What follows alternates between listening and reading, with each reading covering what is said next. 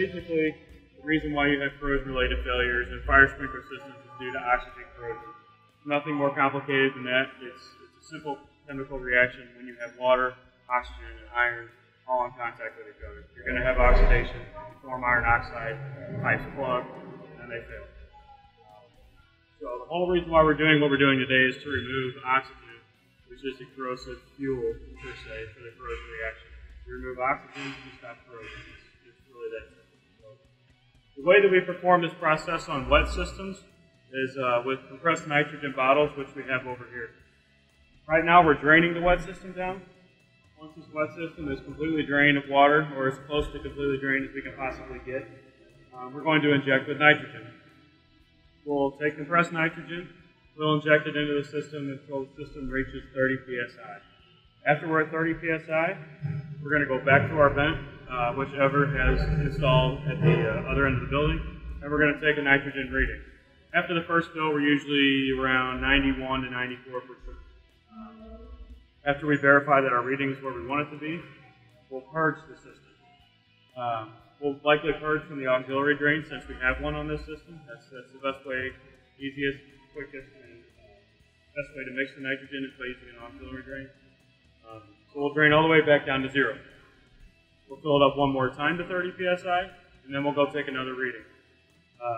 At that point, if we're above 98%, we're good. We can return the system back to service after we drain the nitrogen again, obviously. A lot of times, though, we'll take 3 fills. If we're not at 98% or greater after the second fill, it will require one more fill. After the third fill, we should easily be above 98%, at which point we'll drain the nitrogen and return the system back to service. It's really about it. We'll run through it step by step today. If we have any questions as we're running through it, please feel free to ask.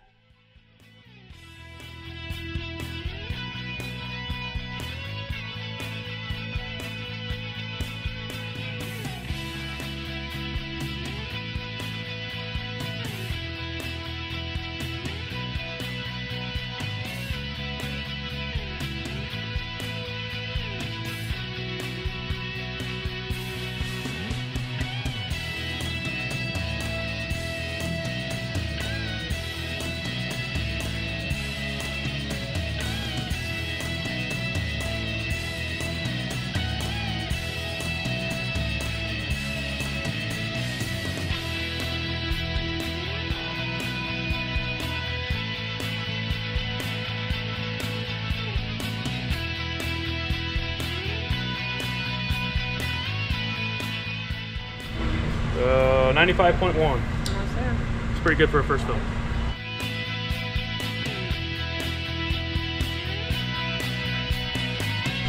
Alright, so now we're going to purge. We've got 30 pounds of nitrogen in our system. This is fill number 1.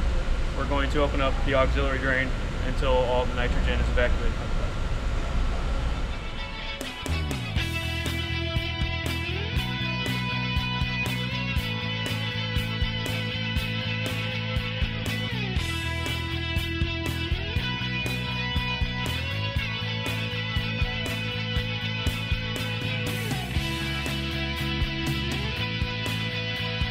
So this is fill number 2. We're going to fill again to 30 psi and repeat the same steps we just did.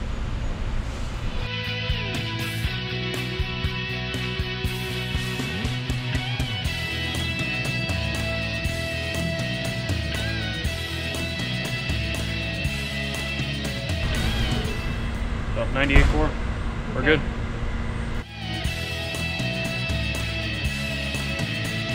We've completed our second fill in the system. We've measured our nitrogen. We're at 98.4%.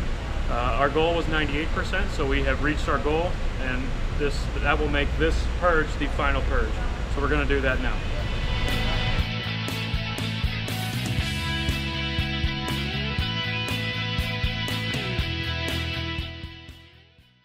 Okay, so we have completed the wet pipe nitrogen inerting process. We've returned the system to full operating service with 150 pounds of water. So we now know that any gas that's left in our system is essentially non-corrosive. It's nitrogen, it's no longer oxygen, it's not going to hurt the piping. The only instance in which you would have to do that whole process again is in the event that somebody comes and does maintenance on the system without following the proper drain down procedure, which we'll go over in just a minute, or if we have a system trip, if a head breaks or any other instance or a fire situation. So if you need to come and perform maintenance on the system, anything that requires a full drain down of the system, the way you're going to do it is as such. You're going to hook up your hose from your tank to your injection port as we had before, and you're going to inject nitrogen at a pressure higher than system pressure. So on your system side of your nitrogen regulator, our system right now is at about 160 pounds. That means we would want to adjust this regulator all the way up to 170. Once we get to 170, we can go ahead and open this valve and start injecting nitrogen.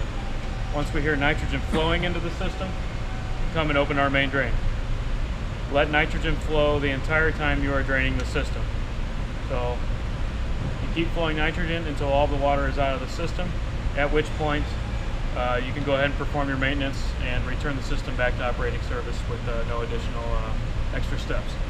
Now, one thing to always keep in mind when you do this is one drain open at a time. You got your main drain open, you're injecting nitrogen, you want to go purge out of your, or you want to go drain out of your auxiliary drain, close your main drain.